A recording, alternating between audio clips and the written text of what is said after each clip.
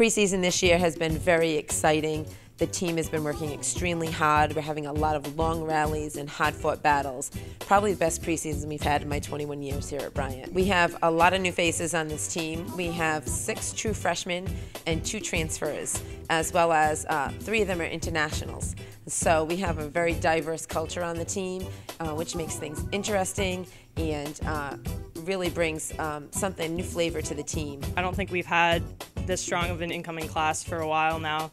They're really supportive. We've been doing a lot of team bonding stuff as well, so I think we're going to be a really cohesive team this year. I think the fact that we have half of the rosters returning and half of it's new, a lot of the upperclassmen have really been pushing the new people. Really through practices we're just trying to integrate people, get people used to each other, used to their playing styles and different drills, but it's been going really well. I can't wait to start home. It's going to be great. It's going to be nice to be able to relax a little bit for our first and not have all the jitters of traveling and going to a new place, but we know what we're doing. We know we've been practicing on this court for 2 weeks now, so it's going to be great to start at home and to be able to show people what we've been working so hard to do. It's really exciting.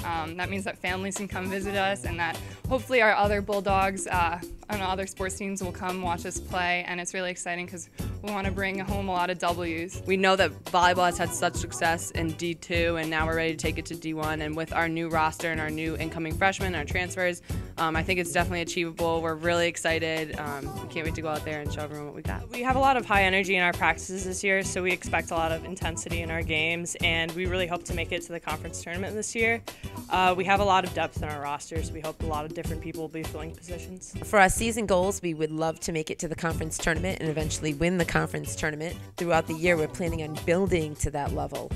We're playing some great competition early on for non-conference play, and we're hoping to get us ready, get everybody on the team ready from top to bottom. We have 16 players on the team, and all of them are contributing to get us to reach our goal of making the conference tournament.